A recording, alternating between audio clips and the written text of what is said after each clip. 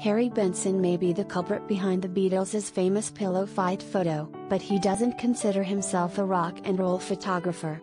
He's captured every president since Dwight D. Eisenhower, including Trump, was on the scene when Robert F. Kennedy was assassinated, and even shot Bobby Fischer at the height of his fame during the World Championship chess match in 1972, but he's modest about it.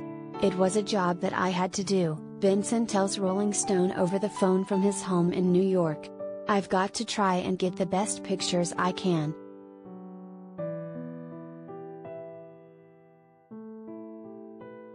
Benson's latest book, titled Paul, out now from Taschen, focuses on his iconic images of Paul McCartney. The Scottish photographer first stepped into Mac's world in 1964, when he was a photojournalist working on London's Fleet Street.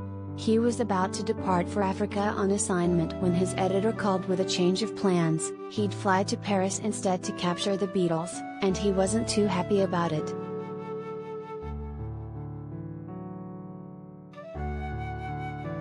"You think of yourself as a foreign correspondent, a big shot," he says.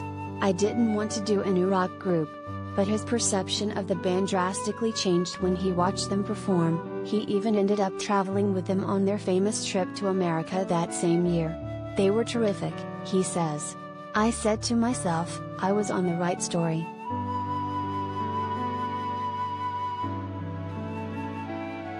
Benson continued to photograph McCartney over the years, from his tour with Wings to his home life with Linda and their children.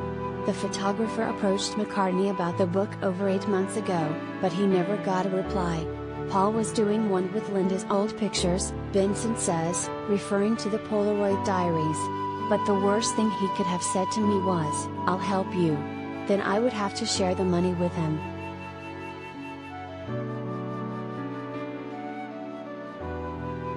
Find Harry Benson's Paul book here.